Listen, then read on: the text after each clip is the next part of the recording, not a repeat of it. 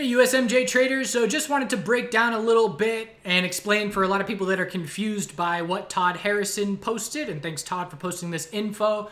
And he got this info from CXXIF chair Bruce McDonald. So essentially saying that there's arbitrage going on, long story short, arbitrage going on and illiquid OTC markets allowing for big money to manipulate things and make money doing so. So essentially, it's my understanding that they are selling down the individual US MSOs into the close to create an artificially low price on the ETF. And NAV here is net asset value. So artificially low close on the ETF net asset value. And they are short the MSO exposure. And then cash subscription, I assume that's at the end of the day. I don't know if Todd could clarify, that'd be great. But at the end of the day, they then go long MSOS, the ETF, at that artificially lower value. And then the next day when things normalize, they make money on MSOS going back up. So the impact arbitrage, they make money. It's paid for by lower MSOS performance, the ETF, than would otherwise occur with that end of the day whack down every day. And you remember Canadian MJ, when we were in Blue Sky breakout there, and obviously we're on the NASDAQ and NYSE, but we would close at the high of the day and we would gap up open.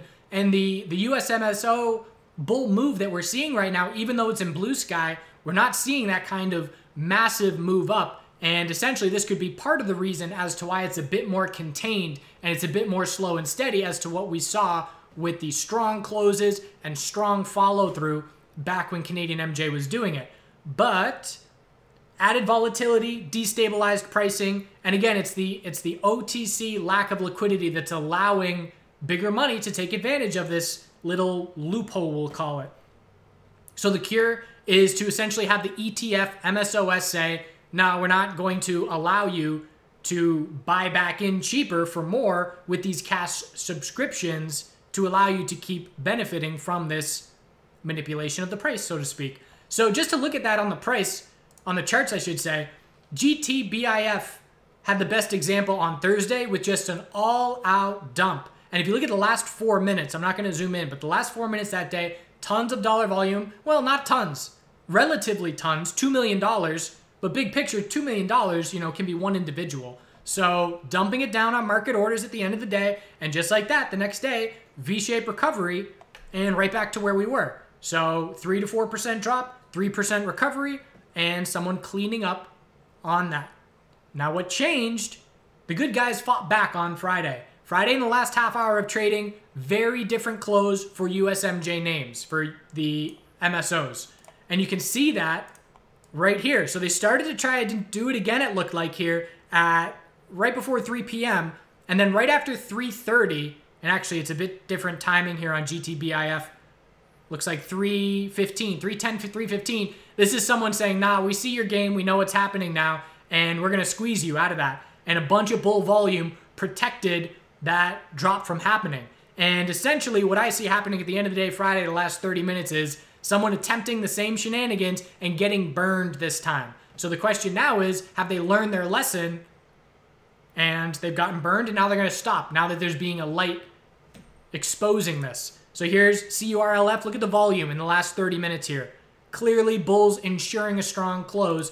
TCNNF, increasing bull volume, strong close at the high of the day. And CRLBF was the most notable, just a massive 3% bull move. There's your volume kicking in.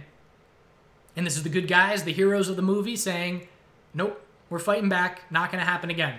So very strong close, nice bull momentum. And MSOS, the ETF, look at how we closed right up at the high of the day, and that's notable. So bulls still in complete control. Blue sky breakout on some of our names here. Little daily higher lows being established. A lot of people on the sidelines not really getting a chance to make any entry. The last real daily consolidation that we saw at this point was 2 weeks ago, and not a whole lot of opportunity for bulls to be jumping in on consolidation at this point. We'll continue to watch the broader market, the S&P 500. Again, just like Canada, when Canada was running, going crazy in blue sky breakout leading up to the first day of sales, the S&P 500 was in a blue sky environment. And that was ideal scenario. And here we are again where that's the case. And in my opinion, for us to see any notable weekly consolidation on these names, at this point, it's going to require, in my opinion, some more notable broader market weakness. Because as far as, short-term reasons why the sector itself will pull back, if we didn't sell the news on Friday with the House vote, then that's not going to do it, in my opinion. And if you look at Canadian MJ names, Friday afternoon, they sold the news. Here's your run-up. There's your rejection from the high of the day on CGC, and then a dump to a new low of the day. And if you look at all those major names, ACB, Cron, APHA, they all sold off. And this, in my opinion, is a sell the news reaction and no major follow-through. They recovered into the end of the day. The S&P 500 stayed fairly strong. So, again, major impact on the S&P 500, but we didn't see the sell the news reaction on the US side that we did see on the Canadian side. And in my opinion, that's just because there's more traders.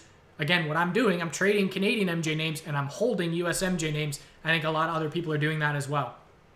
So it's certainly exciting, fun times. And now we're looking towards January and the Senate in Georgia, because we know bills will continue to be dead on arrival in the Senate as long as the Republicans hold that lead. That's what we're going to anticipate because we just watched 4 years of it. All right, have a good weekend. Hopefully that's some insight. And by no means am I an expert on what Todd and Bruce are saying here. So if I made any mistakes, chime in and let's get down to it as far as exactly what's going on.